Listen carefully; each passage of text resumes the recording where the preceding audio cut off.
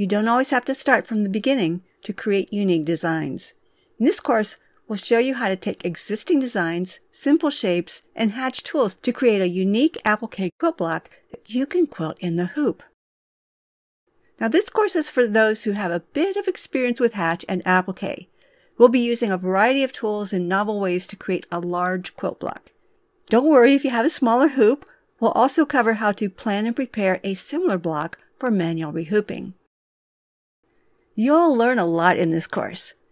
We'll talk about how to repurpose objects from previously created designs, how to crop a design into another shape and then turn it into an applique.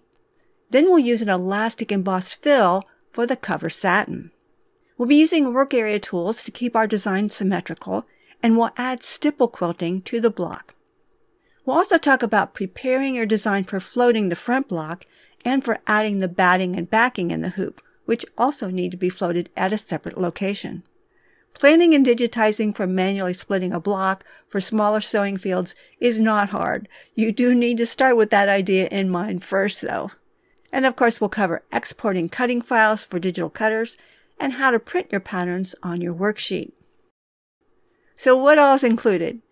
We have 8 fully illustrated step-by-step lessons with videos, followed by a try-it lesson so you can put your new skills to work.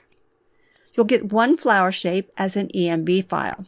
You'll also get 2 finished EMB files for the 2 variations of the quilt block. Where do you find this course? You can find this course and more in your all-access membership area of the Hatch Academy. To access the Hatch Academy, you can go to the Hatch website at hatchembroidery.com or on the home page in your Hatch 3 embroidery software. If you aren't an all-access member, you can purchase or renew your membership at hatchembroidery.com. Then just log in and take the course.